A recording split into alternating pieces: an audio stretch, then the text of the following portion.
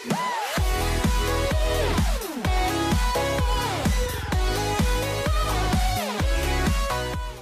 guys, and welcome back to another video. Today I'll be showing you how to root your Nexus 6P on a Mac here. So I'm running the latest MTC19T build, and this will work with pretty much any build and perhaps some changes until Android N. So this should work until pretty much Android N is released, and I'll update these videos, I guess. So first off, you want to head over to the About Phone screen to enable developer options. So all you need to do is tap on the build number about 7 times, and it'll say you'll become a developer. Next up, you want to go to developer options here, and make sure that OEM Unlocking is enabled just like that. So now that we've done that, all you need to do is head over to your computer here, and you'll need to go to these links down below. First off, we're going to have to set up the Android tools. This is so we can use fastboot to flash the required images and unlock the bootloader and such like that, things like that. So all you need to do is head over to the first link here, click on download options near the bottom, let's get rid of that, download options there, and we want scroll down, just the command line tools here, and we want to click on the Mac OS X command line tools here for the Android SDK.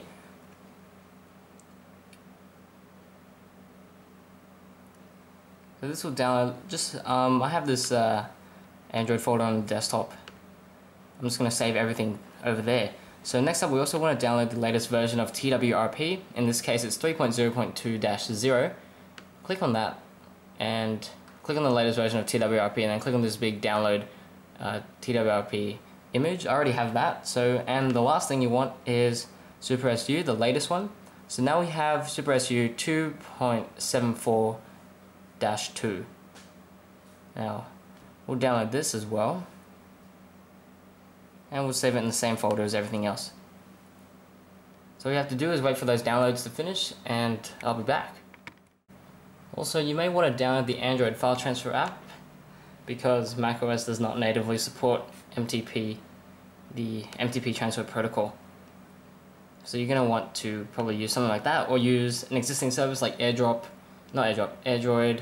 or ADB push it to your device. But we'll just go through this graphical interface method. So if you have Android file transfer, that's great, but just keep in mind you will have to copy a zip, or at least sideload it via recovery. But we'll do it that way anyway. So our SDK is almost finished downloading. And once it has finished downloading, go ahead and open up the folder. We don't need the Chrome window anymore. We can close that. And all we need to do is extract the SDK. It should be done pretty quick. Go into that folder, go into, I believe it's tools, and then just run Android. Hit open. You'll probably also need to make sure that you can run applications from unknown developers. Okay, so we're just going to wait while this updates its package list. And you want to wait for this to finish, of course.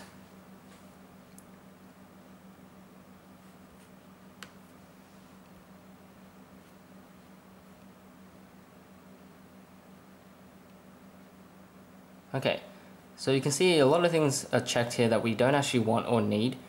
Click the Deselect All button, and then just check Android SDK platform tools. And you want to install that one package. Select the license here, accept the license, and hit install. Now this will download the platform tools for us, and it looks like we're done. Whoops, we're not done yet. Now we're done. Once that's done, you can close the SDK manager. You can close the terminal. You can also quit terminal, but it doesn't really matter. We'll go back one folder, and you can see our platform tools folder is here. So to make things easier, we're going to copy these, the ADB and fastboot executables, or essentially just the fastboot one, because that's all we'll be needing. So just copy the fastboot executable and copy it back into your Android folder, just so it looks like that. And that is what we want to do for now. So next step is to unlock the bootloader. For that, you'll need the USB cable, and you'll also need your phone.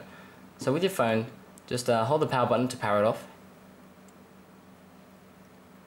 You want to turn off your phone first, And then what you want to do is hold the power and volume down buttons here to get into the bootloader. Now once you're in the bootloader, just plug in the USB cable from your phone into your computer. Once it's plugged in, we need to open up a new terminal window here. Whoops. We're going to want to open up a terminal window here. So open up terminal, and we want to change the directory to our Android folder. Now, if you don't know how to do this, if you put it on the desktop, it's quite easy. All you have to do is or in your home folder. So you got to change directory to where the Android or the fastboot executable is essentially. So this is on my desktop, and then folder Android. So now that you're in that folder, I'm not sure if you just open in terminal or something like that. Not too handy in this. So once you've actually changed the directory to the terminal of the terminal window to that Android directory, we can use fastboot. So let's test it out and see if it can see our fastboot device in fastboot. So you want to type /fastboot devices. You can see our serial number pops up here, and that means our phone, not our phone. Yes, our phone is connected. So the next step we want to do is unlock the bootloader. Now keep in mind this will erase all data, so you make sure you backed up everything. And what you need to do is type in fastboot flashing unlock, just like that. And you want to go back to your phone and press the power button to accept the unlock bootloader prompt. Now that'll unlock the bootloader, factory reset your phone, and you're going to wait for it to boot up all the way. So we're going to hit start, as we need to copy things to our phone as well. So we'll wait for our phone to boot up, and you're going to have to go through the setup wizard again. So if you don't want to flash a custom ROM, or you just want it rooted, you can fully complete the setup wizard here. But if you're keen on flashing a ROM, then you probably won't need to enter all your details and add a Google account to it. So I'll be back when the phone finishes booting up, and we'll get to the screen, and then we'll flash TWRP and then root the phone afterwards. Okay, so our phone is booted back up, and you may need to reconnect the USB cable for it to be detected by the computer again.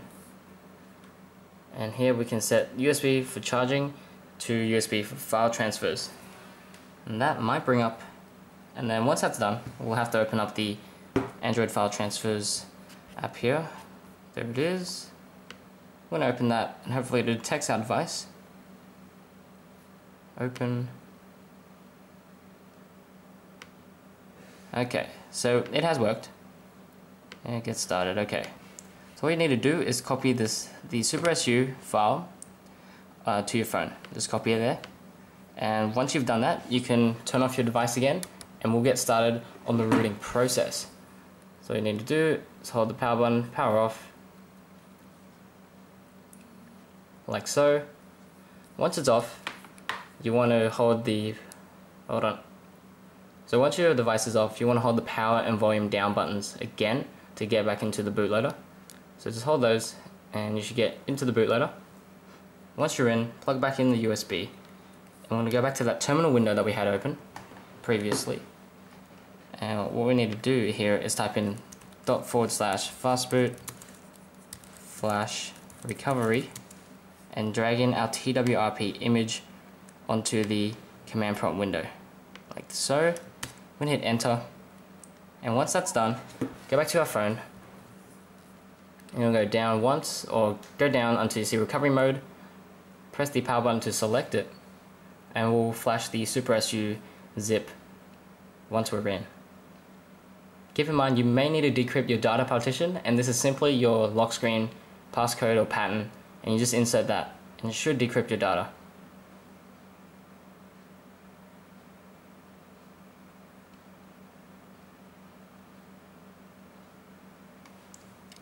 Now system modifications, since we're using a system-based root, this is irrelevant to us. But if you are wanting to leave your system intact for OTAs and things like that, you might want to keep read-only. But we're going to swipe to allow notifications for this one. We're going to go install. We're going to find that SuperSU.zip. We're going to swipe to confirm flash. This will take a minute or two, and once this is done, we can just restart and our phone will be rooted. Now keep in mind, after this is done, your phone might go through a little bit of some of those boot loops or some crashes, and so the first reboot might take a while. So we're going to reboot the system now, and pretty much all you have to do is wait for your phone to turn back on and we'll be good to go. So I'll be back when this is all finished booting up. Okay, so as you can see, our phone is booted up. We're going to unlock it and we should be able to find SuperSU. So there we go, folks. We've rooted our Nexus 6P on a Mac here on the MTC19T firmware. So if this helped you out, feel free to leave a like down below and a comment if you'd like to see different videos or have any requests, or if you have any problems as well. So thanks for watching, guys, and I'll talk to you in the next one.